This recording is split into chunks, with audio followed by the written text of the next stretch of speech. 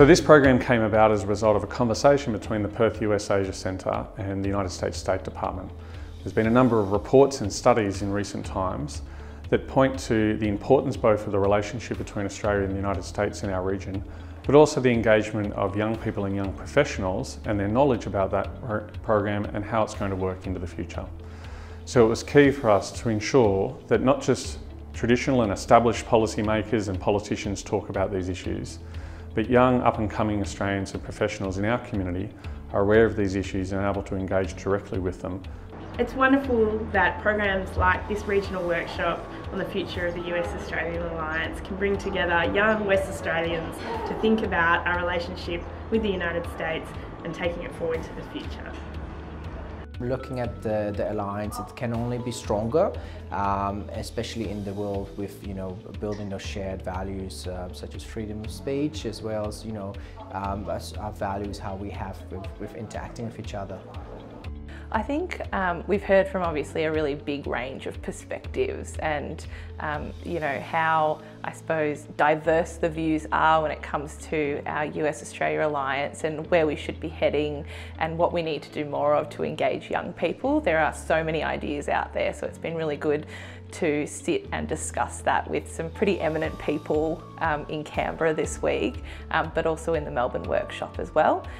But also hear from counterparts and colleagues and people studying in this area. I think the participants in this group particularly have added a lot of insight to the topics we've been discussing. At the end of the day, as much as we have so much access to information, we have brilliant educational institutions, still we are human and we actually require in-person workshops and contacts to cement relationships and to cement understandings. I think that having workshops allows us to get a lot of value and impact out of a short period of time. We can really concentrate all of the learnings, make connections, but also more or less reinforce kind of these learnings into a longer term framework of, well, what's next? What do we do to actually carry this on into the future?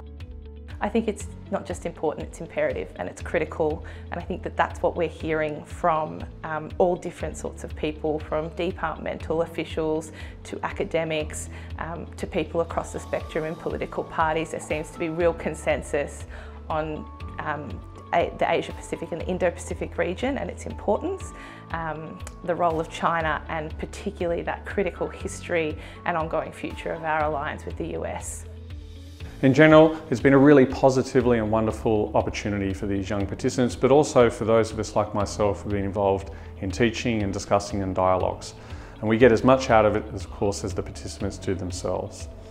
In a broad perspective, young people of this alliance discussion have identified some really key and crucial areas going forward into the future.